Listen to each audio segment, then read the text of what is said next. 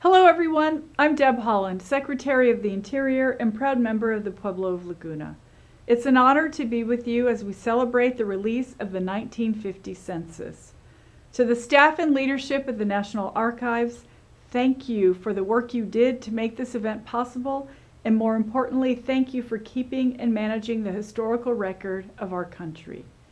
It's an incredibly important job that helps all Americans live up to our responsibility of knowing our full history. The census helps tell the story of America. It sheds light on who we are, the challenges we face, and over time has captured the changing face of America. Our government's foundations rely on the accurate representation of our people, and that makes our census a pillar of our democracy. What many people don't know is that the census is particularly important to Indian tribes because it helps decide federal funding, which then impacts the government's trust responsibility to Native communities.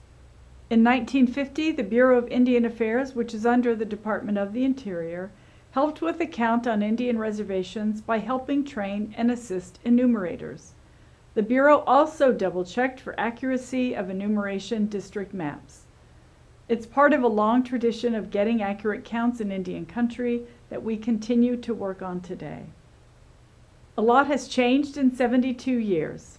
We now have the internet, cell phones, electric cars, and a more interconnected world than ever before. This release will shed light on how much our country has changed, and also will help tell the stories of the families and people who were alive during that window of time. What remains the same is how vital this information is. I want to thank everyone who played a role in this release and appreciate the opportunities to recognize the Bureau of Indian Affairs' contribution to the 1950 count. Thank you and enjoy the celebration.